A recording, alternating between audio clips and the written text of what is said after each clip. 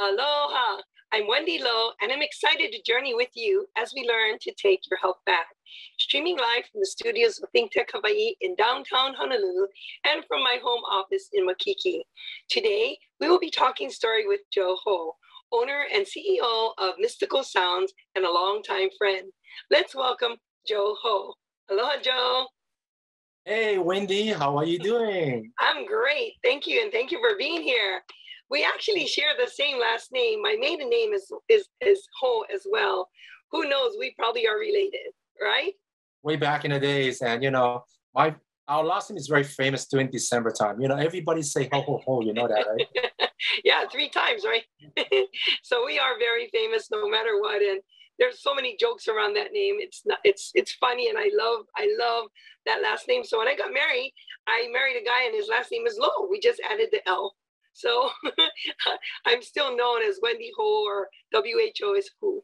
So I won't even go into those details on that. The past is the past. So Joe, when I was digging through your files and things, I tried to find photos of you when you were a kid, but I couldn't find any. So I found one with you climbing the Great Wall of China. So let's start with that and just tell us a little bit about yourself and your roots. Yeah, I was born in Hong Kong, and then my parents immigrated to Hawaii because of economics, and they figured it might be better for myself. And here I am, and luckily it turned out to be okay. Yeah, it turned out to be really well. If you didn't tell me, you sound and look like a local boy, so you are Kama'aina, right? I hope so. I went to elementary school here, and I went to intermediate school at Kamuki. And then I went to Kalani High School, graduated from there, and then UH. And what year was that? Let me see. Now you want me to show my age. You know why? Because even if you said it, we wouldn't believe it because, Asians age well. Let's just put it that way. I'll buy you lunch tomorrow. Very good. So, I know you came from Hong Kong and you came to Hawaii, but I know you must have done a lot of traveling in your time. Tell us, where's the most fabulous trip that you've taken up to date? Some of my highlight, I would say, is Russia and also Paris. I love those cities. I mean, it has so much antiques and history. And when I went there, I just felt like with Russia, I felt like 1950 New York. And with Paris, it's just the city of lights. It's lights everywhere. That's what I do. So I love it. Right. Wow. So, getting into that, so share with us a little bit about your business, Mystical Sounds. How did you come up with that name? So when I was going through all the different names, I had to think of something that I thought was unique. And then, so it took me a while. And then the original name was Magical Sound with my ex-partner. So a little advice, never go into business with your best friends. Yes. Yes. So after that scenario, I had to, we broke up, and then I have to think of a different name because he said to me I could not use Magical Sounds. So it took me a week, and I came up with Mystical Sounds, and the rest is history. Wow, it sure is. And so at what year did you start Mystical Sounds? Back in 1985. And one of our first events was for Iolani High School, their senior prom. Wow, so you were attending the prom as well at the same time? At that time, it was really just trying to do anything we can get. It was like, can we please have your business? So we were doing amazing setup. I remember it was doing this dorm dance. We gave them everything: music video, sound, lighting, special effect for only $150. Just enough for us to cover our meals. Right. But that's what we do, right? As business people, in the beginning, you have to give it away, get your name out there, and then people can see what you do and your integrity and your reputation. And you know what? It wasn't a free gig for you, or you didn't give away anything free, because Lord knows that's advertising, and you knew exactly what to do and how to do it even back then, and thus the longevity of your professional career. So that's amazing. And you're exactly right. Since I'm Chinese, right? So I cannot give everything away. So I figured as long as I can at least get some dinner money, and get my kids some dinner money. We did it. Amazing. So, I don't know if you remember doing my daughter Angela Loh's photo booth for her grad night, but that was an amazing night. And I was just wondering, do you still offer those kinds of photo booths and fun opportunities at your functions? Yeah, actually, we are a one-stop shop. So we still do the photo booth. And with the photo booth, what we like to do is put the client, their logos or the image they want, the theme they want, because we set up a green screen. So this way, and we show the client the ending result before they actually get it. So they just like, no complaint, 100%. Wow, complete satisfaction because they viewed it beforehand, right? Yes. Yeah, perfect. Great marketing. So back in the day, I know when you got started, I know you did proms and things. I know you did weddings. So weddings must have been a really big part of your business. What percentage of your business would you say would have been with weddings back then? I say about maybe 60%. And then the rest is mostly wedding, convention, and special events. Mm-hmm. Wow. And I know that weddings are very difficult. I mean, it could be very difficult trying to please that bride and the groom, mostly the bride. And then after all that hard work with everything in pictures and the experiences, I know all of them have just great fun memories that you've helped to create. And I know you have a lot of great experiences with that, right? So it's funny you say that. We like to meet with the couple. I like to meet with them personally ahead of time. And I always tell the couple, no matter what, Murphy's Law, anything can go wrong.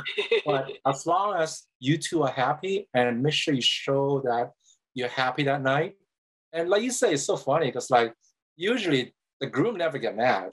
We gotta worry about the bridezilla. There's a word for that, right?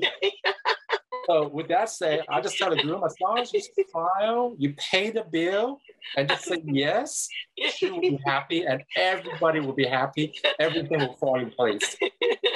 Wow, you've been doing it a long time. It sounds like you're such the professional and the marketer, but you're absolutely right. Make him understand and just say yes, dear. And in the long run, and in the photos and the memories will tell the rest. Yeah. But now that we're 2+ years into COVID, have you noticed a return on the wedding business yet, or is it too soon to tell? We were shut down for almost 2.5 years almost. Yes. And then this past December, we open up.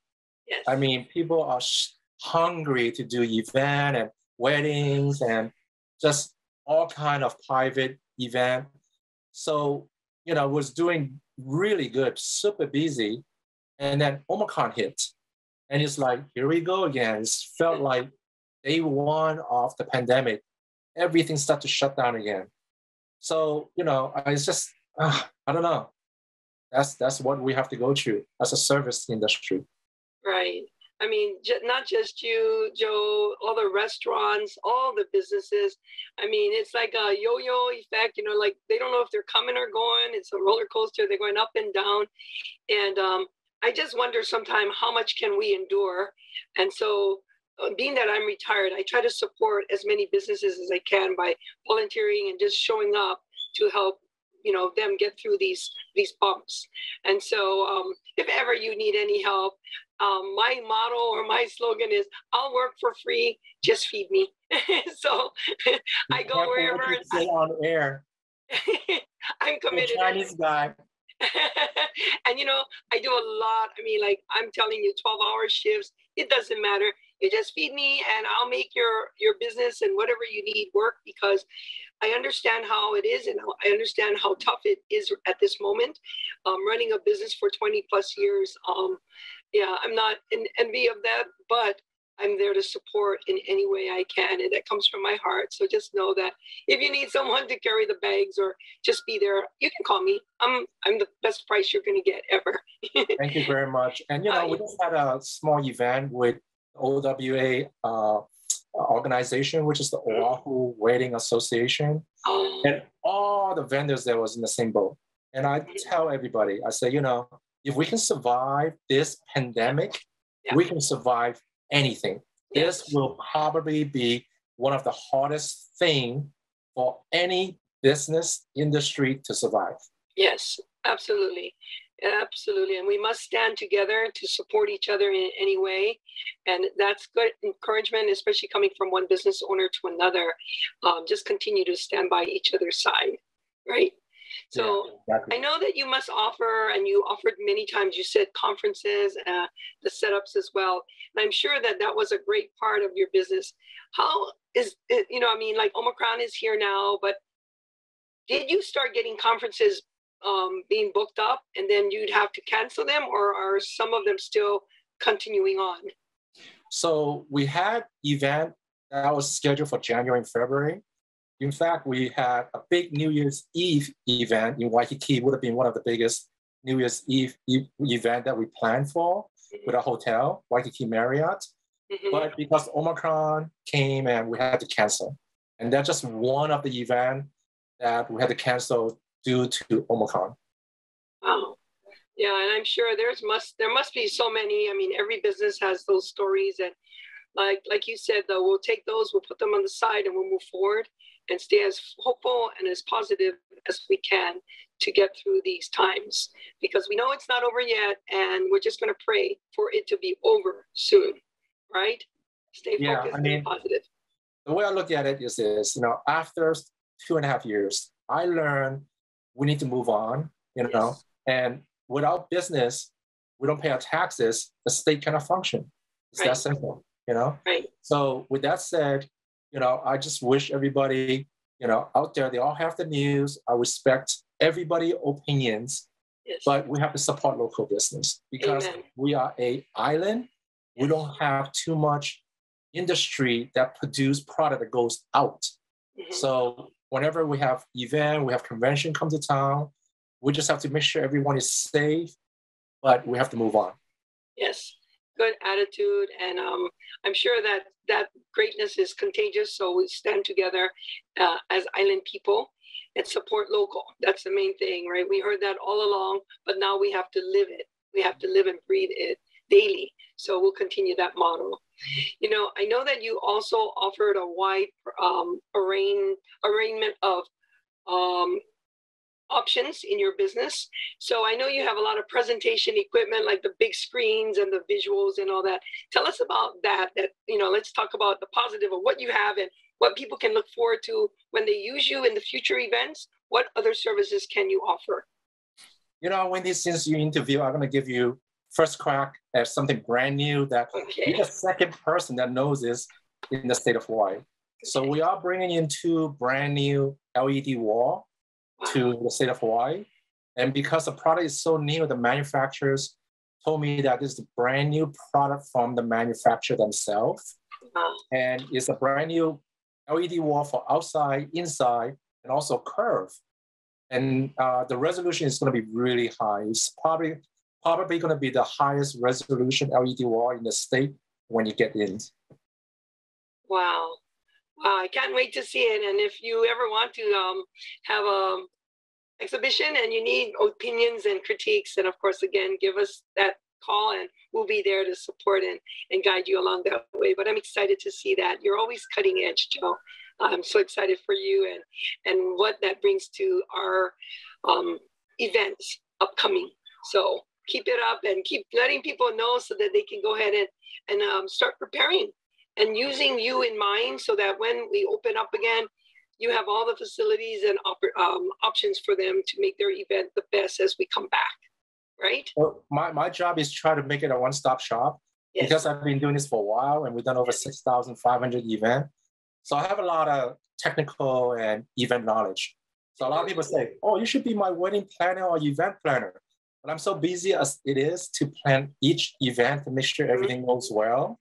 So I said to myself, if you hire us, we do our best to make sure your event goes well.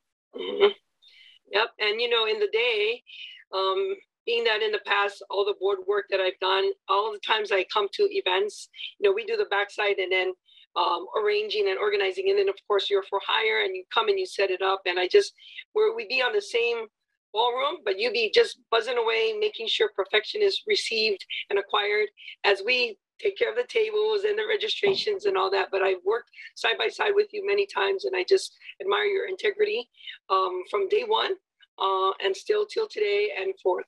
So COVID or not, I know that you are there to support the best interest of all your clients. So continue your level of integrity, Joe. I've always admired that.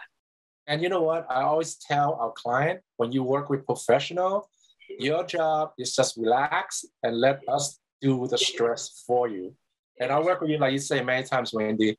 How many times we go down to a setup where something can go wrong, and maybe a few times, and it's our job to go in and solve the problem. And we just tell the client, nothing is happening.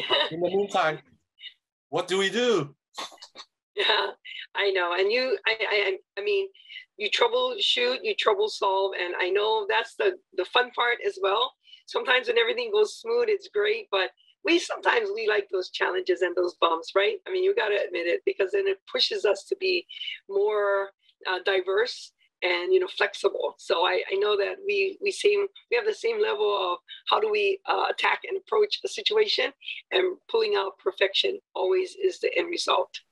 And you hit it right on the spot, Wendy, because like every time when a job goes smooth, I say, wow, that was easy. But every time when something goes wrong, and I'm all like, okay, let's try to think how we can solve the problem. And then usually it's Murphy's Law. They don't just come in one, they come in like 3 or 4. And I'm all like, okay, what's next? What's next? Let's go. Never asked that one. Never asked what's next. But, in the midst of the pandemic, I know that you came out with a heartwarming way to express aloha. And I know that you received so much media coverage for this one project. And there may be more, but I know of one very clearly because I stay right next door. And when I look out my window, I see that image on that building. So tell us about the spirit of aloha that you shared throughout COVID in Waikiki. It was during the prime of the pandemic, and the general manager of the Marriott Waikiki, Thomas, gave me a call and said, Joe, it's not too often we have an empty building, okay? Can we do something with this? I said, sure, what do you want to do? And then so he came up with the idea, and then we worked with his engineer, Christopher, and then they draw everything up. And the next thing you know, we spent almost 4 days and put this up, and it was amazing. I think we're one of the first to do it. And then my friend who worked for MGM in Las Vegas, he saw my posting on Facebook, and he said, oh, Joe, that's such a great idea. So they start doing the same thing in Las Vegas. And once Las Vegas does it, that's it. The whole world starts to do the same thing, and it went viral all over the world. Wow. I really enjoyed seeing that. I mean, I was sad that the rooms are all darkened. Like you said, the buildings in Waikiki were dark, but you gave us hope when we were in Waikiki, and it made us all smile to see that image on that building. And even still to today when I see it, it just makes me have goosebumps, because it was such a valuable message to all of us in that darkness, and exactly what it was, darkness. That result, I mean, it took a lot of planning, and I'm so glad at that time my crew willing to work for free, because I was getting no money from it, And then so to make it perfect, we actually have to do it at night so we can see the room from the outside. And we have to drive around the blocks many, many times to aim the light, to move the chairs inside the room so it doesn't block the light on the window. We have to take off the curtain. We have to move the bed. We have to move the tables. And then, so to get the final picture to show what we've done, we never done this before. So I knew it's going to be full moon that night. So, but I don't know what time the moon's going to be in front of the building. So we was up until 4:37 in the morning. That's when the moon was perfect without clouds covering the moon, so we can get the perfect shot. Wow.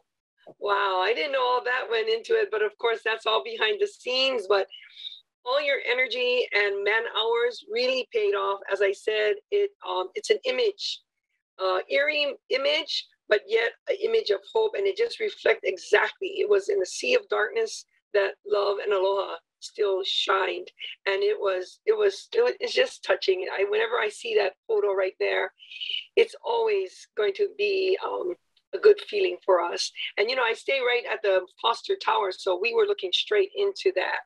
And it was just beautiful. I told everybody that my friend did that. My friend did that. I was so proud of you, Joe. And first I saw it on Facebook, so I knew you were responsible for that. Yeah, they don't care about your friend. They just want to look at the picture, the final result. Yeah, but I wanted to make sure that my friend, I knew the guy who engineered that, and I was very proud. Is what I'm trying to say. Thank you. Mm-hmm. So, I just want to ask you, can you share with us, how did you personally stay healthy within the last 2 years? So, it's very difficult. I mean, the first, I would say 6 to 8 months, I was just like everyone else, stuck at home. And being such an active person, both you and I know that it's very difficult to keep us at home. So it's like doing push-ups, it's like thinking what else I can do, what can I do to put my energy back in my company. So I was doing a lot of repair work and just try to see what is new out there I can bring to Hawaii, do a lot of research, just to keep my mind going, without going crazy. Right. And of all people, I mean, like for myself, it was tough and I let myself go a little bit. But in your line of business, I know your professional life is mystical sounds. And I know that you also have another side kick or another side passion. And for that, that's why I'm asking you, how did you stay in shape and stay healthy? Because you have another part of your life that's in front of the camera instead of just behind. So I want to talk about that facet in your life. We know that you've always been involved in entertainment. So that means you must be around many celebrities. I have a photo. I grabbed a photo of you and Grace Park. So tell us about this photo, because I understand you've been in many different movies and episodes of different sitcoms and shows. Tell us about this one with Grace Park. So that was for, I think it was Hawaii 5-0 when they finished with the shooting. That was a rap party that I was at. And she was there. And then I said, Grace, can I take a picture? She goes, yeah, sure. And then later on, my friend asked me and said, hey, Grace need a parking space for one of her vehicle. And he knew I have an empty space. So Grace was parking her vehicle at my apartment at the time, but I didn't tell anybody about it. So no one knows it's Grace Park, that park, her vehicle at my building at the time. Yeah, so, might have started some rumors. So that was wise of you, Joe. I guess we can keep a secret if we have to, right? So yeah, okay. So, and then on top of doing Hawaii 5-0, I have to admit, the film and TV industry kind of kept me going too, because when everything was shut down, they were one of the few business that kept going, which is great for Hawaii economy during that time. Yes. So, I was really appreciated that I can at least get out of my house and work on that. It's in the same but a little bit different field. So I really enjoy it.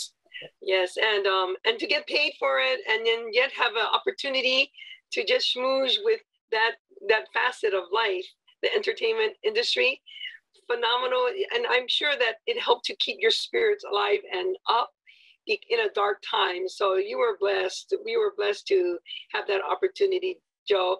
About how many episodes do you think you were on with Hawaii 5-0? You know what? I didn't even keep track of it. I just done it, and sometimes it's just and sometimes I watching the reruns. I say, hey, I totally forgot I was on that. That's even better. You're not even able to count. And I know you've been on Magnum PI. Have you been on Magnum? Yeah, in fact, I was just on Magnum PI yesterday. Oh, wow. So you're still actively doing all of that, but which is good, right? Because it keeps you positively motivated and excited and keeping that body in shape, right? I like to keep myself busy. So most of this film and TV production is during the weekdays when my company is not that busy, which is perfect because my company is mostly really busy on the weekend. Yes. And then so with the two just go hands in hand together. And they are very accommodating. So they say if you cannot make it on the weekdays, we call you for the next one, which is perfect. Perfect. Plus the free food. Yeah. See, here you have the same heart. Must be our last family name. Just feed us and we'll be smiling for you. So as I looked on your website, you have hundreds of photos with so many celebrities and namesakes. I wanted you to tell us about, I pulled out a picture of you and Kelly Hu. I wanted to know, is she still a local girl at heart? You know what? First of all, I want to apologize to your viewers. I hope they're not getting blinded by my white skin, okay? So yeah, so she was super down to earth, and when I met her, I said, "Hey, I know you since you was like 15 years old," Yes.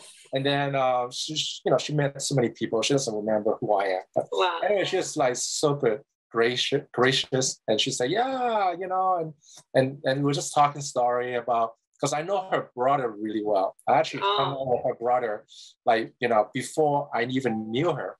We used to be in JA together. So he was one of my best friends at that time. Wow. So I found another photo with you and my favorite person, Jackie Chan. How was it working with Jackie? Jackie is really funny, okay? So when I was working with him on Rush Hour 2, this was filmed in Las Vegas. And then so I say, what's your thought about filming in America versus filming in Asia? So I remember this one line he told me. He said, in America, you got 10 people doing one job. In Asia, you got one person doing 10 jobs and a lot cheaper. Well, that's a true Chinese, right? He knows the numbers. So, wow. I was with Jackie Chan. It was a blessing and a dream come true. I held the position of being Jackie Chan's treasurer for the Jackie Chan United States of America Foundation. And Dr. Lawrence Seyu was our president.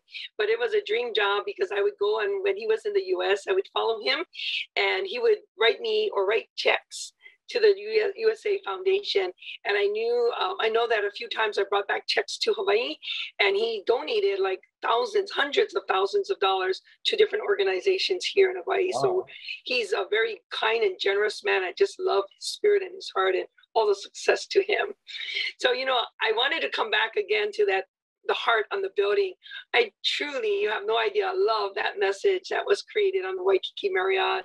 So I wanted to end our talk with that, and just tell, I know I want you to just share with our audience, and continue to encourage them to all work together to make Hawaii and our businesses great again. So leave us with a few words in that direction, Joe. I really hope that everyone support local business, because the bottom line is everyone, local business wise, they pay taxes.